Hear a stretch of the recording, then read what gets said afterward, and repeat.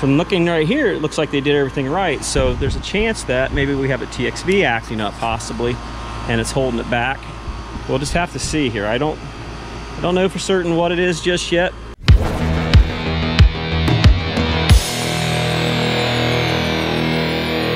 right, guys, so we've got a 2-story house here. Basically, it's got 2 systems, both of the same size. Last year they said it worked just fine. So I get here, I check the filter, I check the coil, you know, make sure everything's working upstairs. The problem is it works one day, but when it gets hotter, it starts to act up. So I get the gauges hooked up to see what's going on.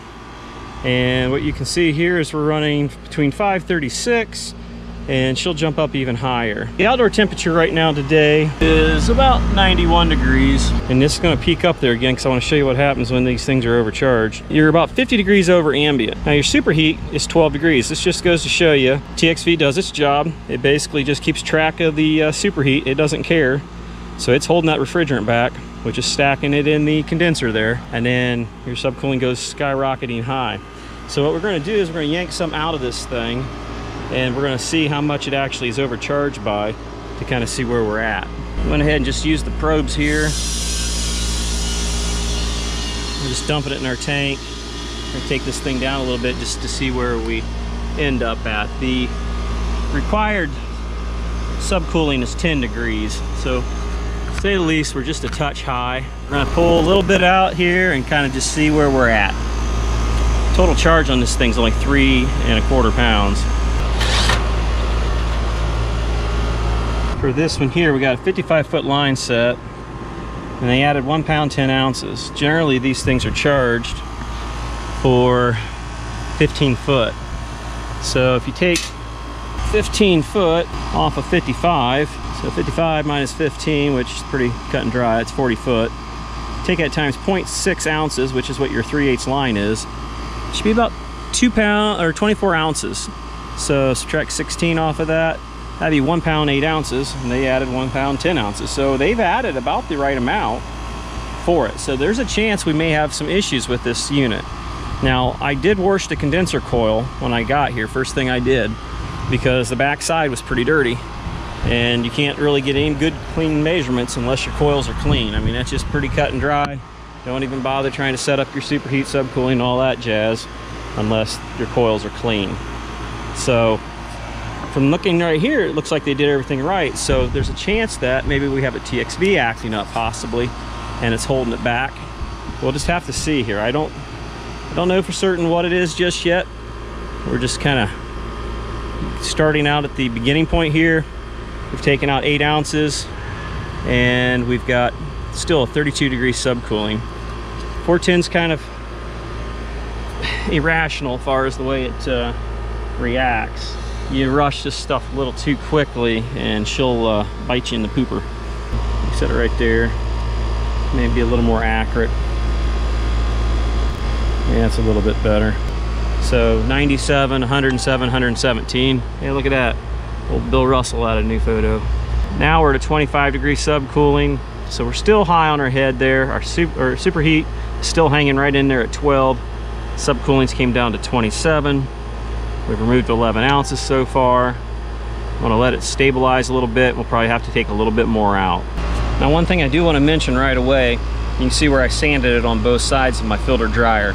First thing I did was check a drop across that, and I had none. Usually they say up to 3 degrees. Still going just a little bit further yet. Pressure's looking a lot better. You notice we're not seeing a lot of swinging on the high side or even the low side. Generally, when it's massively overcharged, you'll be swinging up and down, up and down. So I didn't check the beforehand amperage, but the compressor's at 6.1 to 6.2, which is pretty good. And then far as the fan, we're running right in there at 0.5, 0.6. Right there's 10. We're gonna let it stabilize for certain, and go ahead and take our temp drops. So there it is, 11. It's feeding a little bit there. Superheat, if you noticed, was 12 to 13 before, and now we're at 14. Still need to double check this downstairs one just to be certain. That way you don't come back later for, you know, same thing. That would be bad. So we went ahead and got the probes installed. I'm not real impressed with the split, but this is in the attic and I'm not able to hang these on the plastic registers real well. Got a 12.6 degree drop across the coil. I'm gonna probably place the probe in a couple different spots. That way I know that it's not just, you know, the system's fan maybe going too fast or whatever. This is probably the easiest I've ever seen to get into an attic, which is kind of nice for being an attic. Not every day we gotta get up here, because we actually have basements here. So we're gonna drop this fan speed down a notch, because it's, I think it's at default high speed. So we're gonna try, see if we can get a little better humidification. There we go. It is an ECM motor. Should be easy to change this thing right around. We can get into it here. Heat and cool. Cools on white. What the hell is white? Yeah, gray, I'm sorry. Gray is cool. So I'm gonna assume that gray is probably the highest. Blue is heat. So we're gonna go to yellow, which will be one notch down. And that should help out a touch. I'm gonna see if my off timing is here. I hate furnaces that are set for the minimum. I always like to run longer, especially when you're horizontal or downflow. I'm gonna take it one under the longest, so about 150 seconds. If you want to eliminate extra problem calls later, it does not hurt to run that fan a little longer.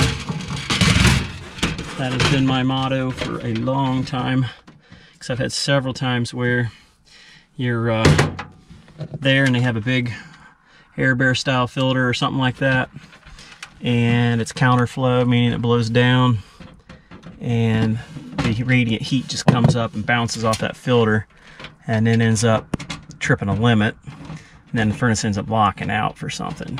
All right, we went ahead and checked the subcooling on this one. It was at 12, so that's close enough for me.